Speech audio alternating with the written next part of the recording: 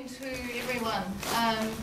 Delighted to have Marion here tonight, and I'm sure Nick will be on his way. I hope he is offsetting his carbon miles. In fact, you should inquire when he arrives.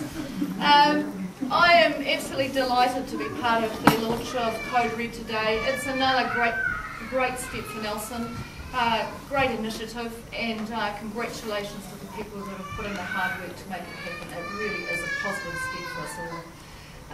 It's an excellent example of community motivating itself and organising to take action, and I really do applaud this, because as a council we're constantly juggling the needs and requirements of all of the sectors of the community, and we have many and varied expectations of what we're able to deliver. So when we see groups taking independent action that complements and it fits really alongside the goals and aims of this council, we're absolutely delighted to offer our support. We're taking climate change issues seriously, and we're aiming to address climate change through a number of council initiatives. We're a member of the Communities for Climate Protection. We have a strong focus on doing what we can to reduce emissions within council as an organisation, and by encouraging others in the community to take action.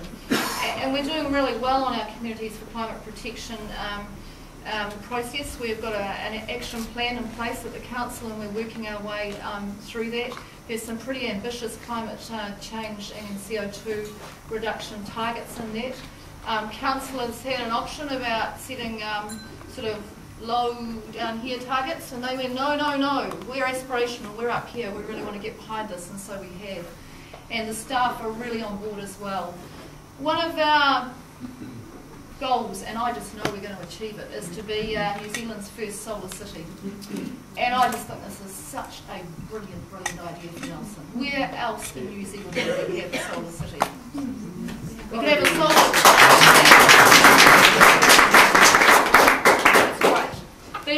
we could have a solar town in Blenheim, but I'd be really annoyed if Blenheim. The recent announcement of the $100,000 grant that we got from ICA and the $50,000 donation from the Tyndall Foundation is to fund a study for 25 homes and businesses as a pilot project. And the pilot's the first of its kind in New Zealand. It will be a trial of smart new software to look at optimising energy and cash savings through solar hot water schemes to see what they can deliver.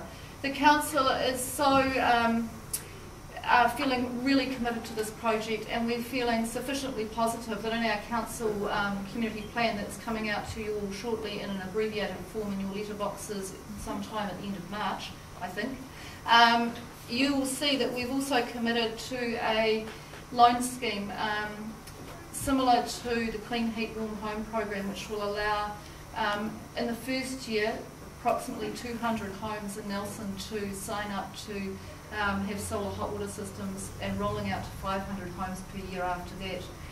I can't undersell this, actually. I mean, oversell it. I can't oversell it. We've had, I think we haven't even launched it yet, but I would already say that we're almost oversubscribed by people inquiring, wanting to get on the program, and so I just think it's going to be fantastic. I think it's going to be so good that I think we will be very soon as a council going back to ICA and seeing if we can enlist some further support out of ICA for some funding to top up the scheme, because I think it's really worthwhile. And so watch this space, because we will certainly be talking to the relevant ministers and the Prime Minister on that, because we think Nelson really is going to be a solar city, and it's going to be a great initiative for this country. The Sustainability Forum is another venture that we're really proud to get behind, and a lot of the people in this room participate in the Sustainability Forum. It involves a really broad range of Nelson organisations who are working together to coordinate events and projects related to sustainability.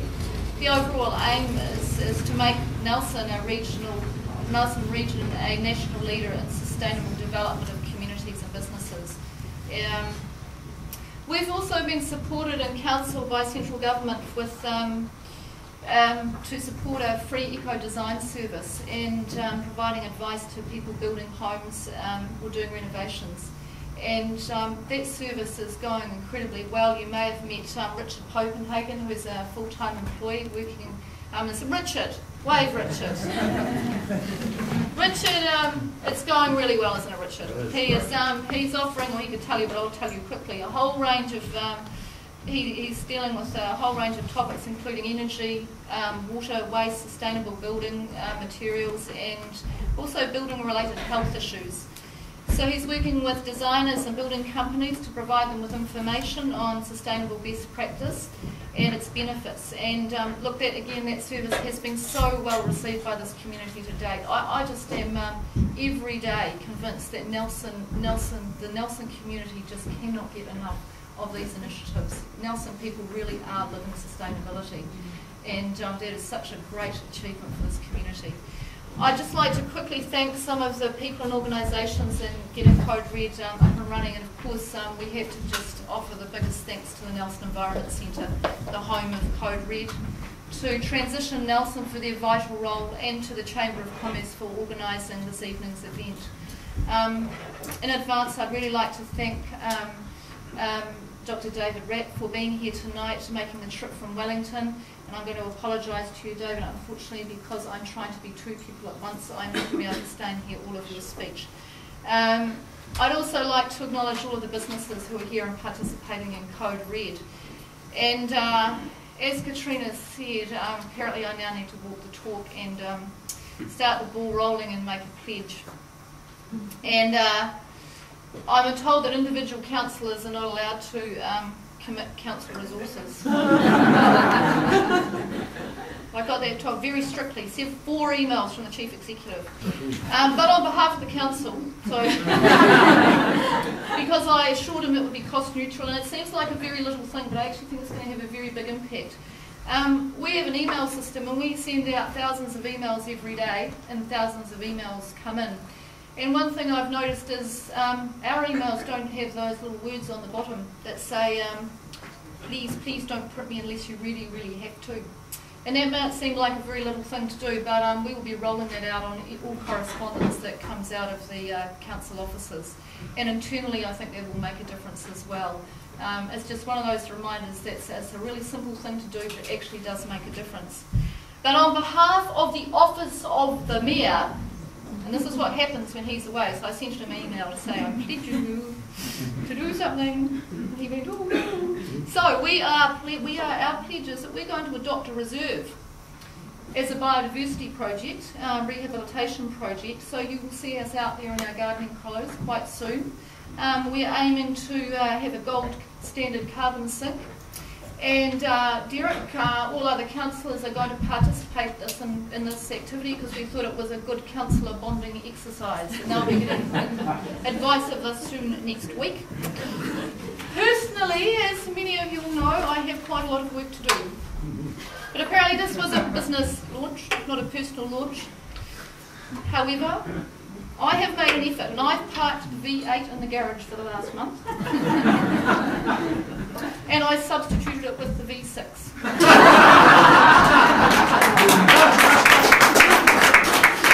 But the Mayor, in his reply email, as he said, yes, all right, I will pull weeds and plant trees. He said, but you're going to have to make more of an effort. So I have committed, along with Mike from Stoke Cycles, to go and get my new bike and start riding my bike, and Mike tells me that very soon I will be able to ride Richmond and over the Introductory, which is a bit frightening, but there you go. So that's it, that's what I'm going to be doing. And also, because I looked through all the opportunities there, after being put off for many years with composting after having some nasty baby mice experiences, I'm prepared to become a serious composter again, and I will be going to Council's Introduction to Composting course on the 21st of March. Is that right, Karen? Victory Square, and I will be becoming the best composter in Nelson. So without further ado, I suppose in conclusion, I really would like to thank everybody who's been involved with Code Red. Encourage everyone to stay focused on this, stay motivated, and together actually positive we can make a difference. I think this is such a huge step forward and something that is tangible and real for the people of Nelson, and I'm looking forward to seeing the number of pledges that are going to go on there. I think we really can make a difference. So thank you all for being here. Enjoy the evening. I'm sure you will.